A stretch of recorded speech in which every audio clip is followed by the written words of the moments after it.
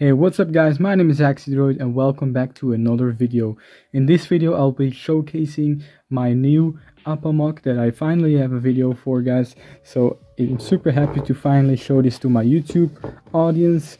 I've shown this on Instagram and all that, but I can finally show you guys, with a proper video and also instructions in the description down below.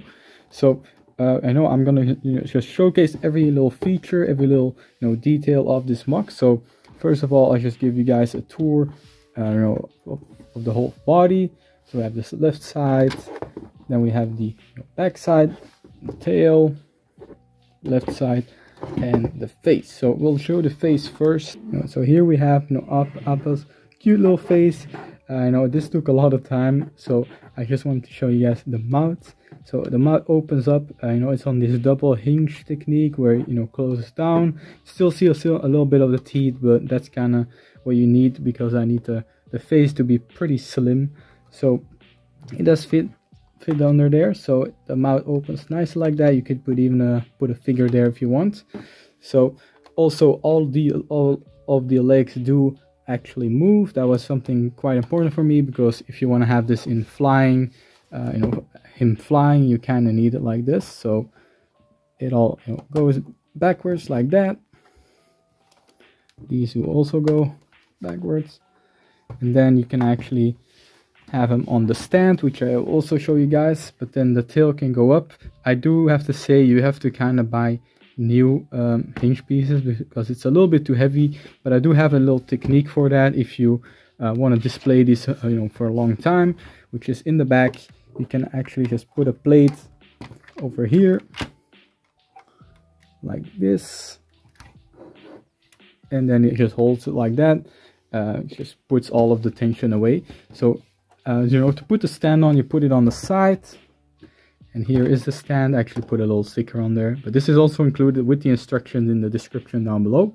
So you just put it down on here just like that, and then you pull it back up.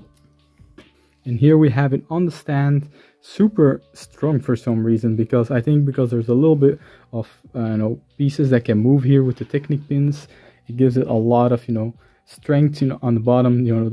The point of gravity is very low on this mock, which is very useful for having something as a flying flying key creature on the stand. So with the mouth open again, it looks like this, but I think I'll be displaying it mostly like this. In the flying mode, it's just so iconic with the tail backwards. So that's pretty much it for the body of APPA. We'll actually show you guys the top side and with the saddle and all the characters on it. So here we are on the top side of APPA.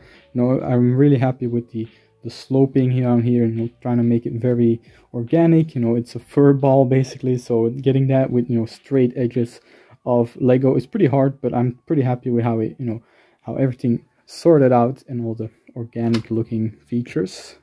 So I kind of actually busted the plate down there. So the most important thing with the saddle for me was that it actually fit the figures. I've seen some models, and I think most of them they fit 2 characters, but it's also a smaller scale APPA, so it makes sense. But I was it was important for me to get all the main characters in there because that's what you see mostly you see the 3 in the saddle, but I want to add Zuko in there as well.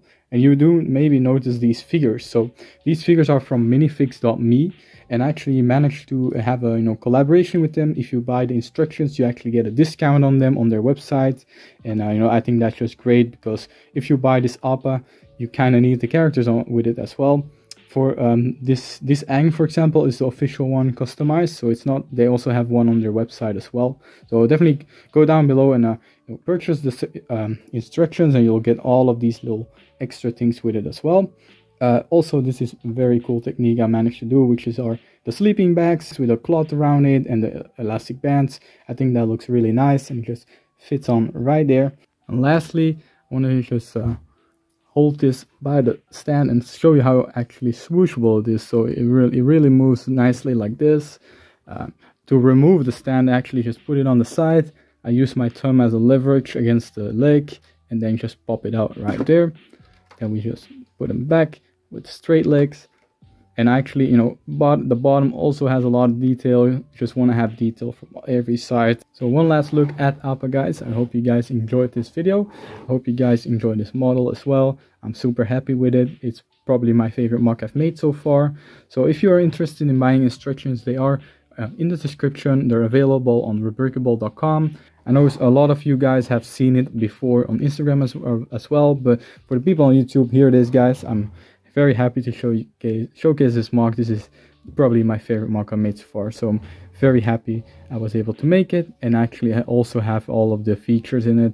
I was gonna have a rotating head, but that would make a massive gap down here, and it was also pretty heavy, so that was not really possible.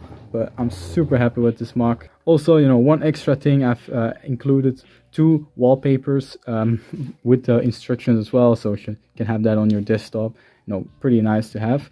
So that's it for this mock, guys. So tell me in the comments what you guys think of APPA.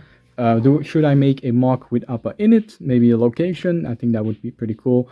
You know, maybe recommend one of the locations in the comments. That would be very helpful.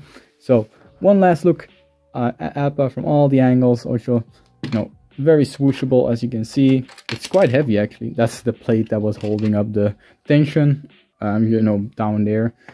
So that's it, guys. Thank you guys so much for watching, and I'll see you guys in the next video.